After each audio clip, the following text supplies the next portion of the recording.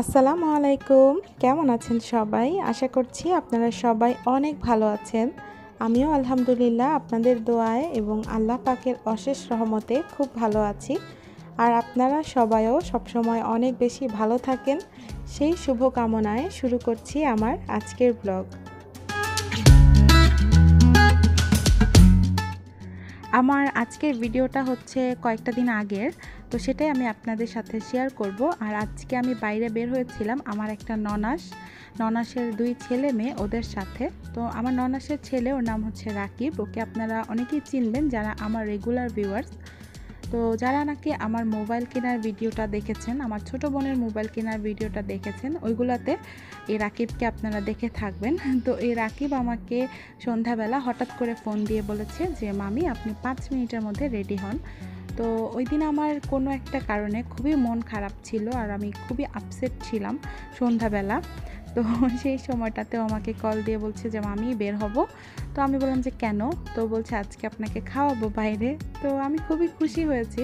তবে আমি ওকে বলেছি আগে তোমার মামার পারমিশন নিয়ে নাও। তো ওর মামার পারমিশন নিয়ে আমাকে আবার ফোন দিয়ে বলেছে মামি 5 মিনিটের মধ্যে রেডি হন।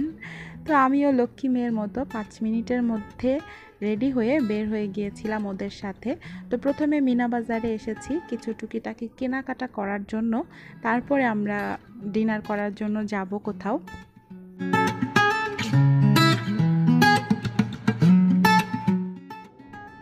এই ধরনের গ্রোসারি শপগুলো আমার কাছে ভালোই লাগে, কারণ এখানে একসাথে সব কিছু পাওয়া যায় এবং খুব রিল্যাক্স মোডে শপিং করা যায়। তার চেয়েও বেশি মজা লাগে আমার কাছে এখানে সব সময় খুব সুন্দর সুন্দর সং বাজে।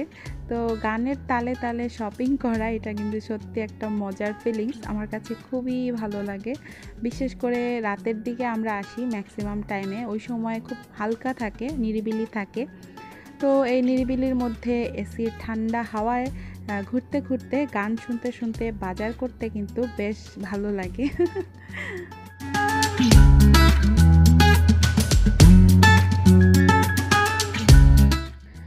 তো মিনা বাজার যে বিল্ডিংটাতে ছিল সেই বিল্ডিংয়েরই উপরের তালায় ছিল এই রেস্টুরেন্টটা, যেখানে আমরা এখন চলে এসেছি অলরেডি। এই রেস্টুরেন্টটাতেও আমি আগেও এসেছি, আপনারা আমার ব্লগে দেখে থাকবেন যদি আমার রেগুলার ভিউয়ার্স হন।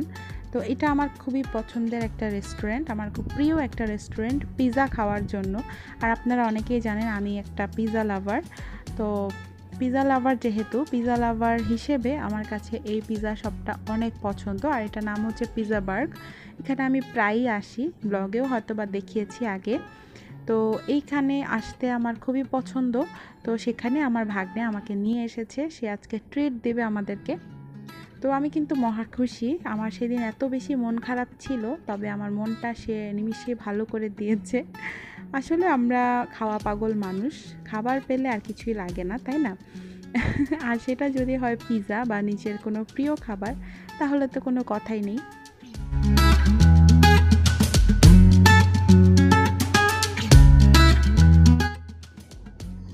রাকিবের আম্মু বা আমার ননাস আপা আসলে পিৎজা খেতে চাচ্ছে না, পিৎজা খাবে না উনি, তো এই জন্য তার জন্য আলাদা খাবার নেওয়া হয়েছে।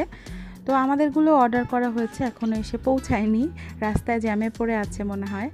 তো যাই হোক, আমরা হলো আড্ডা দিচ্ছিলাম, ভালোই লাগছিল। আর এই রেস্টুরেন্টের পরিবেশটা খুবই সুন্দর, আমার কাছে খুব ভালো লাগে।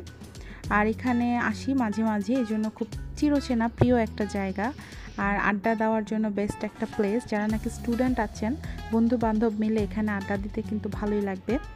আর এখানে ফুল ফ্যামিলি মিলে বসার মতো স্পেস আছে, বড় বড় স্পেস আছে, সেগুলো অন্য সাইডে, সেটা আর আজকে দেখাচ্ছি না। যদি কখনো ফ্যামিলি নিয়ে আসি তখন সেটা দেখতেই পারবেন। তো যাই হোক, সব কিছুর মধ্যে কিন্তু একজনকে খুবই মিস করছি, সেটা তো বুঝতেই পারছেন আপনারা, যাকে আপনারা সবসময় আমার পাশে দেখে অভ্যস্ত, আমার হাজব্যান্ড, আপনাদের ভাইয়া। তো আমিও আসলে ওর সাথে ঘুরে অভ্যস্ত, সবসময় ওর সাথেই যাই যেখানেই যাই না কেন। তো ওর সাথে যেতে আসলে আমি সবচেয়ে বেশি কমফোর্টেবল ফিল করি, আনন্দ পাই এবং শান্তি পাই, সবচেয়ে বড় কথা। তো এই জন্য মিস তো অবশ্যই করছি। তো ওই যে দেখেন রাস্তার পাশে একদম রেস্টুরেন্টটা। তো রাতের ঢাকা তো অনেক বেশি সুন্দর, রাতের ঢাকার মতো সুন্দর অনেক কমই আছে। তো সেই রাতের ঢাকাটাই একটু শ্যুট করে নিলাম, খুব ভালো লাগে এরকম শান্তশিষ্ট ঢাকা।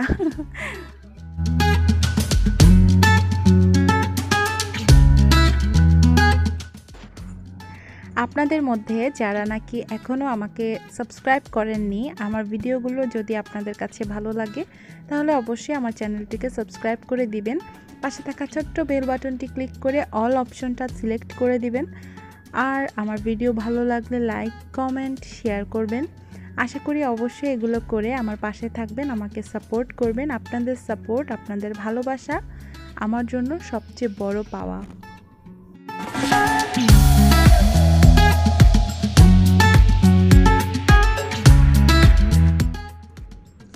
তো এই যে অপেক্ষার প্রহর শেষে আমাদের খাবার কিন্তু চলে আসছে এক এক করে, আর আমরা এখন হামলা দিব এই খাবারের উপরে। তো আপনারা প্লিজ কেউ কুনজর দিবেন না, সুনজর দিবেন। আর নজর দিলেও খুব একটা লাভ হবে না, কারণ এগুলো কিন্তু খেয়ে দিয়ে অলরেডি হজম হয়ে গিয়েছে বহুত আগেই। তো তো আপনাদেরকে খাওয়াতে পারলে অবশ্যই অনেক ভালো লাগতো। আর আরেকটা কথা, সেটা হচ্ছে আমি কয়েকটা দিন ধরে ইউটিউব থেকে একটু ছিটকে আছি বলা যেতে পারে। আসলে এত বেশি ব্যস্ততার মধ্যে দিয়ে যাচ্ছি, যারা নাকি আমার খুব কাছের মানুষ আছেন শুধু তারাই জানবেন এই ব্যাপারটা। আসলে সংসার, হাজব্যান্ড, শ্বশুরবাড়ি, বাবার বাড়ি, আত্মীয় স্বজন, বাসার মধ্যে মেহমান, তার উপর পড়াশোনা, পরীক্ষা, এই সব কিছুর মধ্যে আসলে নিজেকে হারিয়ে ফেলেছি।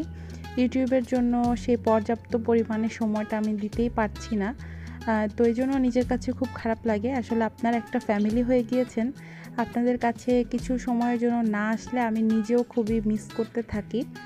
তো এই জন্যই যখন যেখানে সময় পাই সেখানেই হামলা দেই। তো আশা করি আমি আবার তাড়াতাড়ি খুব ভালো মতো কাজ করতে পারবো। আর লাইভ করতে পারছি না, অনেকেই আমাকে অনেক জায়গায় প্রশ্ন করেন এই ব্যাপারে, কেন লাইভ করি না। তো আসলে এত ব্যস্ত, আমি লাইভ করার মতো সময় পাচ্ছি না। এখনও আমি কিন্তু আমার নিজের বাসায় নেই, বাবার বাসাতে আছি। সেখান থেকে আজকে ভয়েস ওভারটা করলাম। তো বাসায় ফিরে তারপরে লাইভ স্টার্ট করব, সেটা হয়তো বা সামনের সপ্তাহ থেকে শুরু হবে। এই সপ্তাহের মধ্যে আমি আর লাইভ করছি না। তো আসলে আমি খুবই পিছিয়ে পড়ছি আস্তে আস্তে, ইররেগুলার হয়ে যাচ্ছি বলে। তো আপনারা একটু দোয়া করবেন আমার জন্য। কি করব, আসলে আমি অনেক চেষ্টা করেও পারছি না। ফ্যামিলিটাকে আগে প্রাধান্য দিতে হয়। যত কিছুই হোক, ইউটিউব আমার যতই শখের হোক, ভালো লাগার হোক না কেন, ফ্যামিলিটা আমার প্রথমে।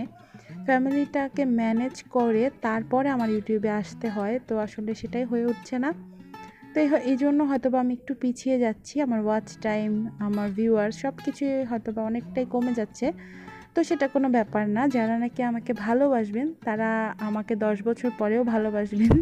10 বছর পরেও তাদেরকে এসে আবার পাবো, সেই আশা রাখি আমি মনের মধ্যে সব সময়। তো সবাই আমাকে এতটুকু সাপোর্ট দিবেন, আমাকে ভালোবাসবেন, এই আশাই করব। এখন যতটুকু ভালোবাসেন এভাবে আমাকে সবসময় ভালোবেসে যাবেন।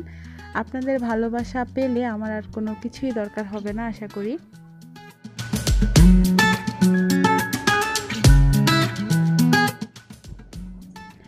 তো অনেক কথা বললাম এতক্ষণ, আর দেখতেই পেয়েছেন আমাদের ভাগ্নে রাকিব খুব সুন্দর করে কিন্তু আমাদের সবাইকে পিৎজা সার্ভ করে দিয়েছে।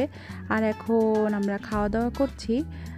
তো আমি আসলে কখনো খাওয়ার সময় এভাবে শ্যুট করি না, তো আজকে ভাবলাম ভাগ্নেকে একটু শ্যুট করি। তো দেখেন সে কী পরিমাণ লজ্জা পেয়েছে যখন দেখলো যে ক্যামেরা তার দিকে। তো সে ভীষণ লজ্জা পেয়ে গিয়েছে। তো আমি আসলে এটা কাটতে চাইনি, আমি এটা আপনাদের সাথে শেয়ার করে দিলাম। ওকে আমরা আসলে অনেক আদর করি, আমাদের খুবই খুবই আদরের ভাগ্নে। ওর মামার একদম জানের টুকরা, কলিজার টুকরা। আর সেও আমাদেরকে অনেক বেশি ভালোবাসে। আর আমার সাথে ওর আসলে মামা মামি ভাগ্নে এরকম সম্পর্ক না আমাদের সাথে। মনে হয় যে ও আমাদের ফ্রেন্ড, ও আমাদের বন্ধু, এরকম একটা সম্পর্ক। তো আমার আসলে কোনো দেবর নেই। আমার হাজব্যান্ড 2 ভাই, আমার একটা ভাসুর আছে আর আমার হাজব্যান্ড, এই 2 ভাই। আমার আর কোনো দেবর, ননদ, ননাস কিছুই নেই। তো এই জন্য রাকিব আসলে আমার সেই দেবরের ভূমিকাটাই পালন করে। আমার কাছে মনে হয় যে আমার যদি একটা দেবর থাকতো তাহলে হয়তো বা ওর মতোই হতো। সব সময় আমরা খুব এভাবেই ঘুরে বেড়াতাম, মজা করতাম, আনন্দ করতাম। তো সেটাই আমার ওই পূর্ণ করে দেয়।